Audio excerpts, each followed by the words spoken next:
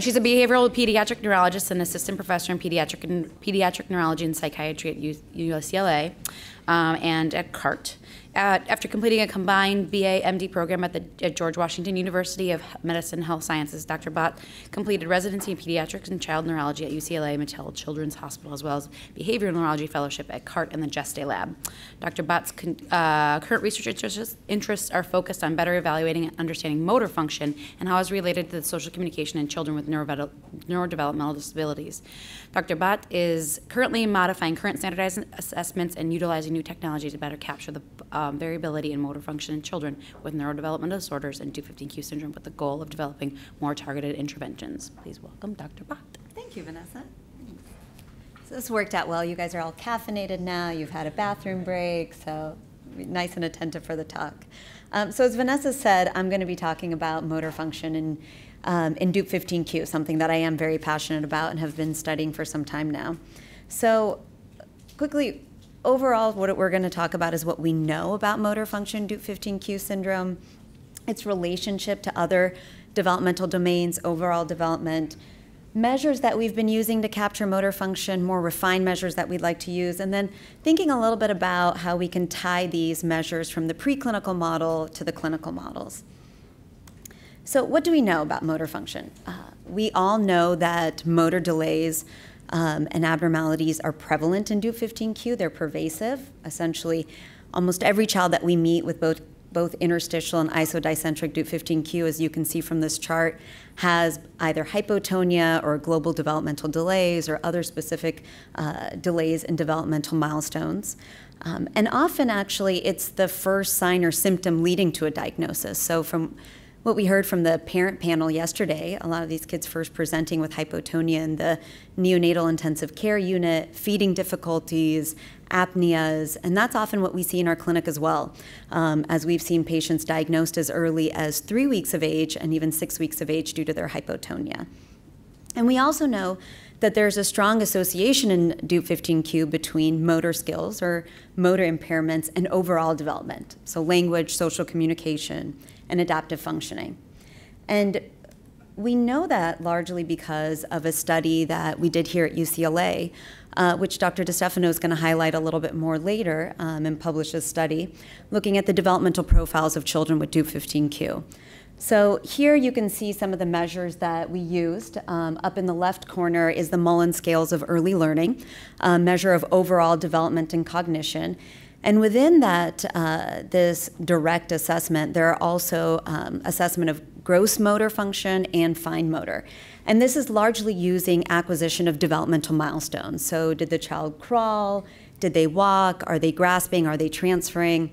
And then next to that, you see the Vineland Adaptive Behavior Scale, which is a caregiver report, also includes gross and fine motor domains, along with other things such as daily living skills and communication. So when we looked at both of these and compared Dup15q children with non-syndromic autism, not surprisingly, we saw that children with Dup15q showed significant delays in gross and fine motor compared to the non-syndromic autism. And then when we went ahead and compared those measures and looked at group-wise comparisons, we saw that in Dup15q there was a strong relationship between motor skills and overall social communication and adaptive functioning, something that wasn't seen in the non-syndromic autism group. So then we move over to this measure here in the corner, which many more of us are familiar with, the Autism Diagnostic Observation Scale. And what we saw is that all of our kids with Dup15q met criteria for autism, but they showed sort of a relative strength in isolated social communication. So here you can see highlighted with the 2 stars, responsive social smile and facial expression. So that led our group essentially to hypothesize that with this strong relationship between motor skills and social communication and adaptive functioning, and that this kind of relative isolated interest in social communication, it could be perhaps that these kids meet criteria for autism spectrum disorder, but their early motor delays, this hypotonia, this delay in developmental milestones, is really inhibiting them from acquiring social communication or engaging with their peers. So before we move on to how we looked into that a little bit further, let's talk about why this is important. So as you can see now just from these first couple of slides, motor function in Dup15q in general can be observed. It can be measured with some of these measures that we've already highlighted. These abnormalities also manifest very early, and they're strongly associated with overall development. And we can likely say that these motor abnormalities actually precede some of these social communication deficits, yielding us the opportunity to measure these early and think about interventions that could potentially improve overall development. So that kind of highlights into point 3 and 4, which I hope to further show, is that motor function can be used as a target for intervention. We do have interventions that have been developed, occupational, physical therapies, and can also be used as a marker of change over time. And then lastly, I do want to talk about, especially in light of our group, just thinking about how motor measures can really be translated from the preclinical to the clinical model. So as we continued on our study of Dup15q, I was tasked and had the ability to really add on or think about other measures of motor function. And so moving from the Mullen scales of early learning that you saw, which largely focuses on developmental milestone acquisition, I decided to use the movement assessment battery for children. So this is a standardized assessment, and it starts looking at motor domains. So as you can see here, there's about 8 individual test items, and they group things in manual dexterity, aiming and catching, and balance skills. There are some qualitative observations as well, but these are not scored. And the manual tells us it takes about 20 to 30 minutes, but in reality, with our Dup15q kids, it takes up to an hour, if not longer, if you ask some of the assessors. So let's watch a couple of components of the movement assessment battery.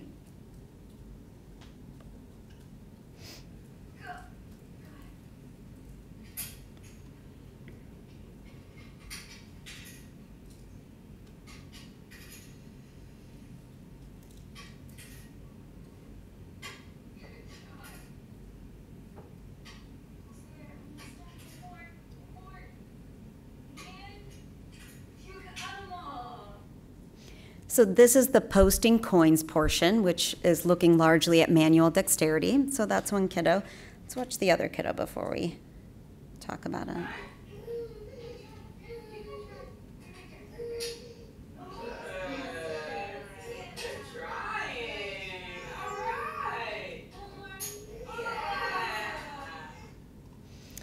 Do you guys notice any differences between the kids or their abilities? Right, we see some, right? That's a good, thank you, clinician. I think both are clinicians, and yeah. So we see in the first video, this kiddo here, he's able to get all the coins in. There's some difficulty with grasping the coin though, right? And the way in which he holds it, gets it into the slot.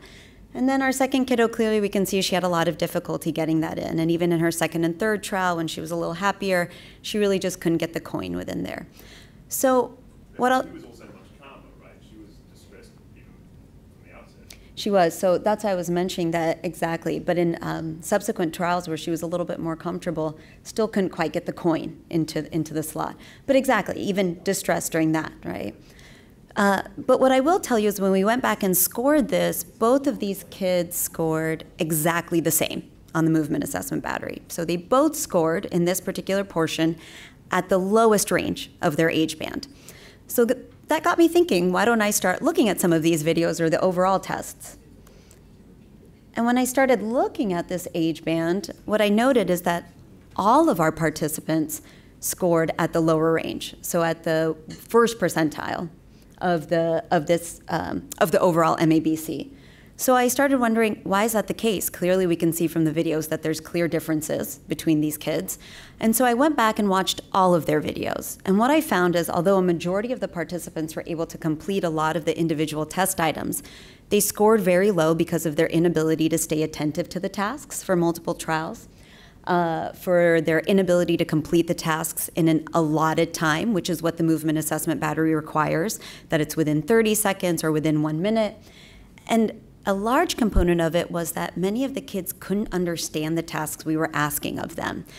So we really couldn't include demonstrations per the guide, and the children weren't understanding what we were asking. Regardless of that, even though that we saw that many of them hit that floor effect, we did start uncovering some themes in our Dup15q children that were differentiating them from the kids that were studying with just intellectual disability without Dup15q. And what that was is, in the manual dexterity portion, all of the kids had difficulty in grasping and gripping both the coins, the pen, and the pencil.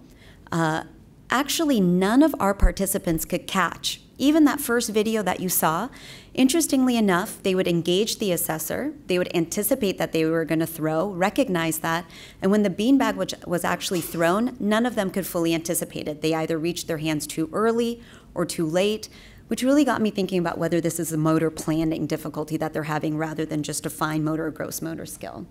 And then lastly, the balance. None of them could complete the balance portion of this, and they even had difficulty in balance and gait.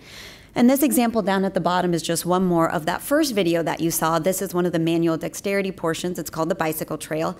A child has to take a pen, start at the beginning of it, trace this entire line without lifting up the pen and without moving outside of the lines. And if they hit 12 errors, they again get a 0 score. So I'm not even sure I could trace that entire thing, but as you can see, he received a 0 score as well. Can I ask, is there another test? I mean, obviously you've got some issues. Yeah. You know, you can't, this motor test is probably for kids that have just motor problems. Mm-hmm. And you have identified some good issues for how you test in this cohort. Thank you. I feel like I planted you. That's exactly. That's, so yes, we do have better tests. Yeah. And so exactly what Larry was saying is that a lot of the, I know, he told you to be quiet, but now you can talk now, that's okay. Is that a lot of these assessments aren't made for kids with cognitive difficulties or profound motor delays, right? They're really used to start differentiating just some kids with motor delays or high-risk infants, premature infants. So what we did before we kind of start talking about other tools that we can use is I went back and recoded all those videos and highlighted modifications that we can make to really refine what we're seeing in these kids. So modifications in which we can help them hold their preferred hand versus non-preferred hand when they have to do these tasks. In regards of allotting them more time, including demonstrations, things that other measures are starting to use to study populations of non-syndromic ASD, autism spectrum disorder, but also things that we can use in this population. And as we're moving forward, what we're doing now is systematically coding it and developing what I'd like to think of sort of a Dup15q movement assessment battery for children. But now you've seen sort of the Mullen scales of early learning, which is looking at developmental milestones, and another refined tool, or what I thought was more refined, which was the movement assessment battery for children. But what are we still missing from this? And clearly we've highlighted some of those things, is that all of these kids hit the floor, right? So we're really missing that richness. We're missing their individual impairments and strengths or the variability. And we're sort of, like I said, capturing developmental milestones and skill acquisition. So can they walk? Can they not walk? Can they insert a coin? Can they not? But we're missing quantifying those more qualitative descriptions. So as a pediatric neurologist, if you tell me a child can walk or can't walk, I'm sort of thinking one thing. But if I see that child and you describe to me that they're asymmetric or they're rigid or they have a wide base, I'm going to start thinking about what are the other mechanisms that could be at interplay. Is this cerebellar? Is this striatal? And as I understand those mechanisms and I understand that circuitry, that's going to help me start identifying, and hopefully at large identifying, what more specific interventions we can do to target those mechanisms and improve these children. So as I started searching for more refined measures, and hopefully this can speak to some of our mouse model people here, I went back to the preclinical models to see what we're using there. And this study, which one of the authors was one of our speakers, Dr. Kumi, yesterday, looked at cerebellar circuitry at large, but also utilized two specific motor tasks, an eye blink and then a gait analysis. So I'm going to focus here on the gait analysis because I felt that that was clinically sort of feasible to translate over to our patients. So as you can see here, which as a clinician scientist I find very cute, these mouse footprints. On one side we see the Dup15q mouse, on the other a wild type mouse. Already from the photo you can see that the Dup15q mouse has wider steps. So these bolded and dashed lines are indicating step width and step length. And what they used to analyze these kinematic variables was this DigiGait imaging treadmill. So it's a mouse essentially in a plexiglass structure on a continuously moving treadmill with a camera mounted underneath the plexiglass structure. And then from using that video, they can derive some of these kinematic variables that you see here. So what did these researchers found in this particular mouse model? They found that the Dup15q mouse used a wider stance, indicating possibly less stability. a longer duration of propulsion. So propulsion is a measure of acceleration. So as you move forward, that mouse was going a little bit slower, using a longer duration, indicating maybe reduced strength, and a reduced stride frequency also, so indicating kind of global motor difficulties. So now let's think about this in our clinical population. So many of you guys have heard that in this family meeting we did some pretty diligent collection and assessments. So all of this data that we're now going to get into is as of about 2 days ago. So we're going to be parsing this. I tried my very best in the last 12 hours along with our protokinetics team, which we'll talk about, to get this out to start looking at this. So we did have an entire motor assessment area, which for me was awesome. I did about, I think, close to 50 neurologic exams, which as a clinician and pediatric neurologist was fantastic from a learning opportunity, and getting a better idea of what these patients present with from age 9 months to 41 years of age. And then we had about 45 participants or so walk across this gait mat. And in addition to that, I also asked that siblings walk across. One, to start collecting some normative data, but also for my interest to see if we kind of see a broader motor phenotype between siblings as well. So with the help of the protokinetics team, who is here today, who generously gave us a gait mat to use for this meeting.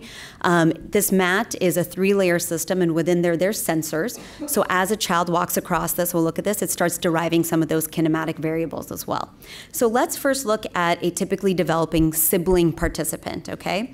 So first I want you guys to focus on the video, then we'll talk about some of the other parameters around there.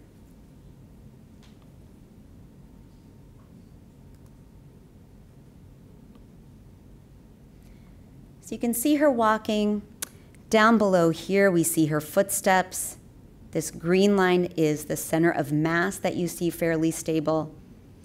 And as we start looking up here, and I'll replay this one more time, this is really indicating her left footfall and her right footfall in the center of pressure. So you sort of see that center of pressure go from the heel all the way to the toe.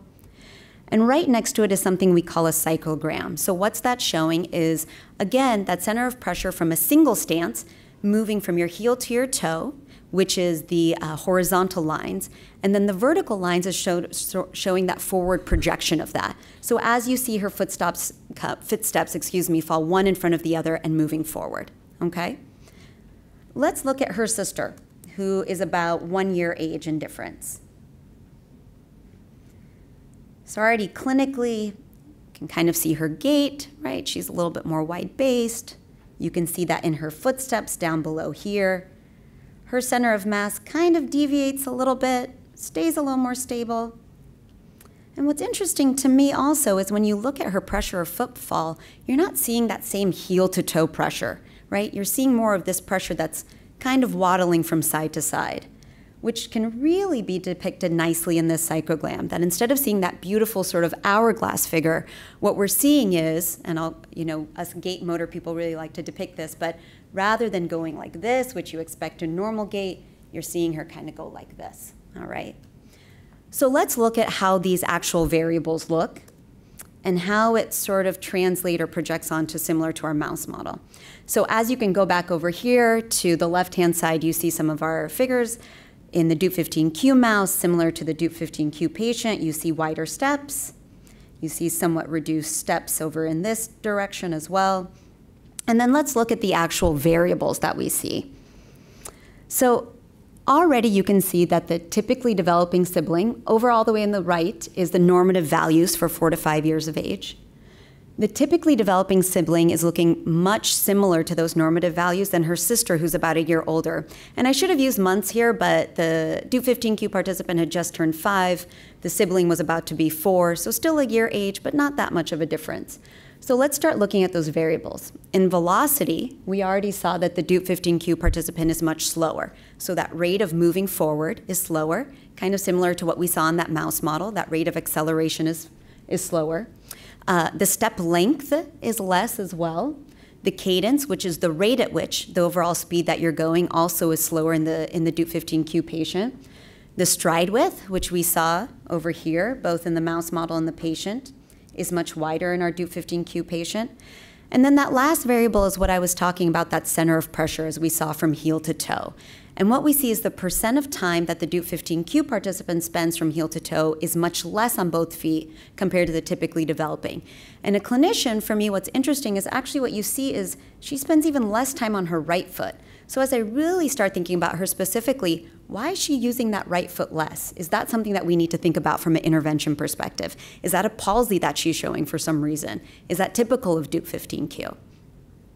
So we're seeing this in these two participants, but now let's look at some of these variables in a lot of our participants. So this is all the participants that walked over the first 2 days, includes about 37 participants. And when we start looking at these categories, let's kind of step back because, again, there's still a lot of work to be done on this, but at least see some of the trends that we're seeing. So overall, cadence, the rate of which you're walking, is lower in our Dup15q participants. The step length is reduced. The stride width is much bigger. And so let me go back and orient you, actually. The blue bars are the Dup15q patients, the green, the normative data, and then the actual black bars are showing the standard deviation, plus or minus 1, indicating sort of our intersubject variability within participants. So you can also see that the Dup15q patients across the board are much more variable. Other things that we're seeing is, in general, across ages, so we've binned them by age, and then I put them all next to each other in hopes to start looking at somewhat of a developmental trajectory. What we're seeing is that the Dup15q patients are staying delayed across the board.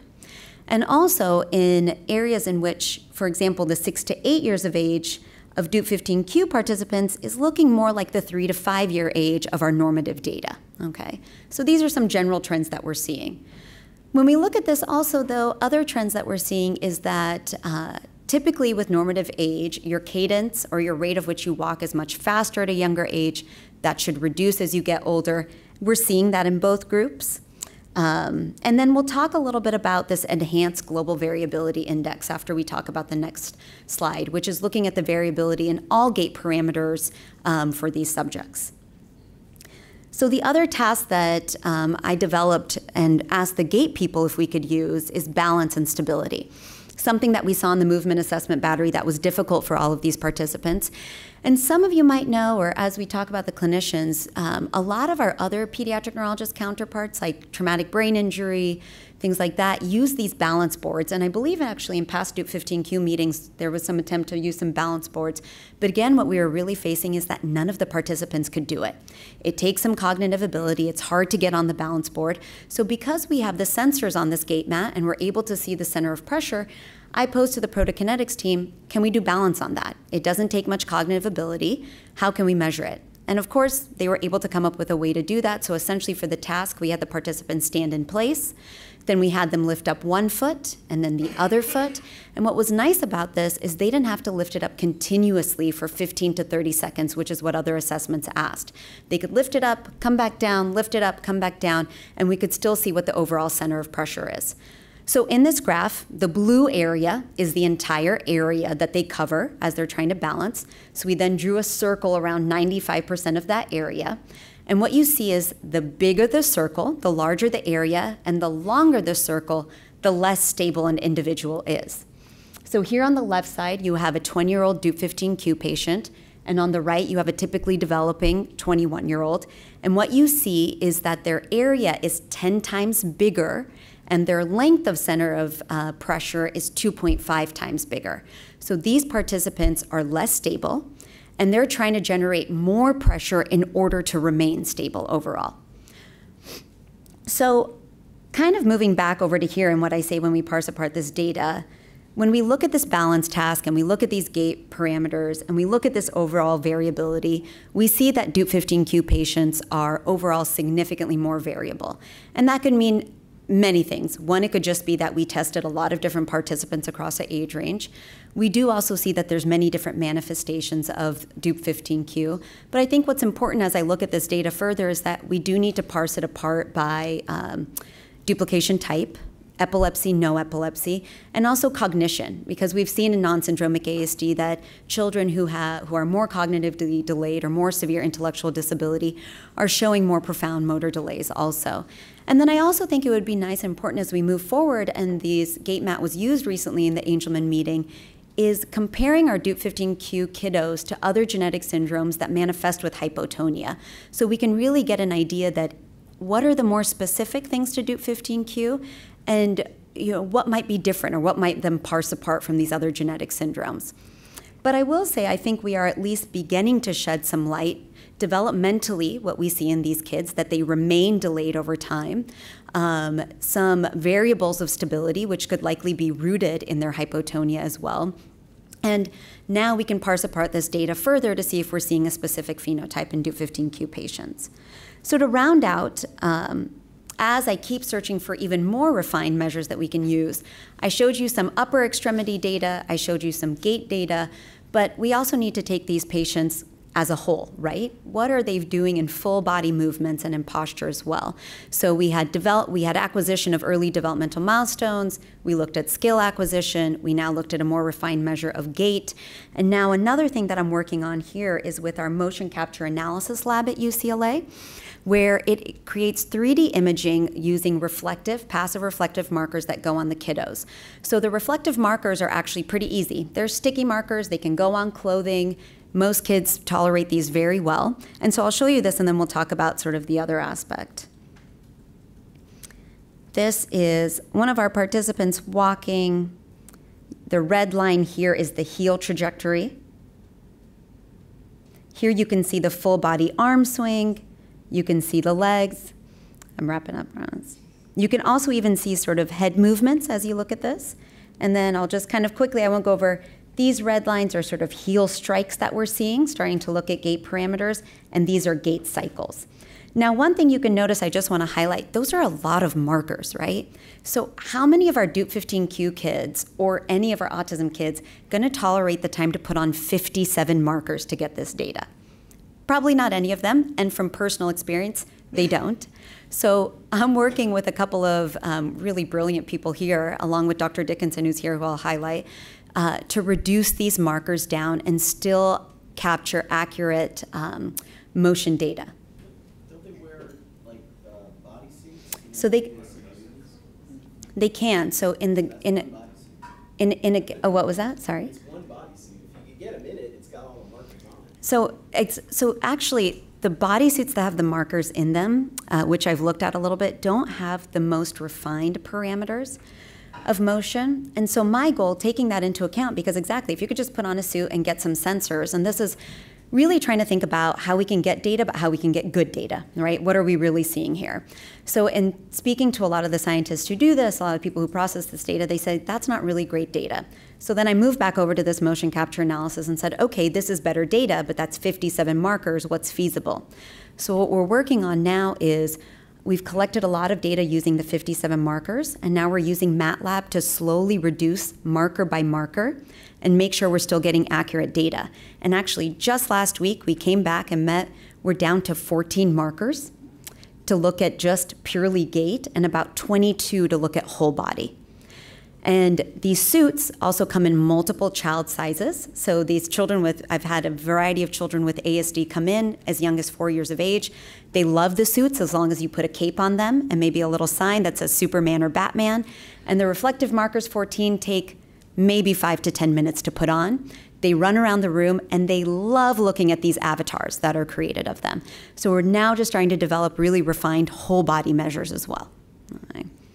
So I'll wrap up now, sorry, Vanessa, and kind of going back to some of these points that are important, but really what have we seen here?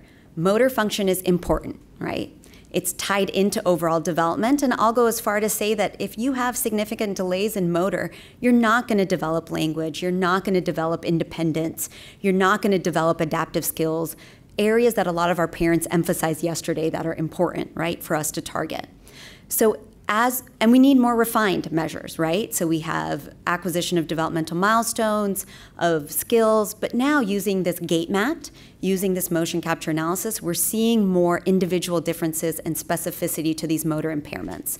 And as we understand this and start interrelating that with neural mechanisms, we can start developing interventions that hopefully can be used in preclinical models that translate over to clinical models as well. So with that, I quickly, because I have to at least thank multiple people, not in any specific order, but I really have to thank the protokinetics team who's here, who gave us the gate map for the Dup15q meeting, Michael Rowling, Yuan Chang, and their entire team who enabled us to look at this data in this quickly of a time.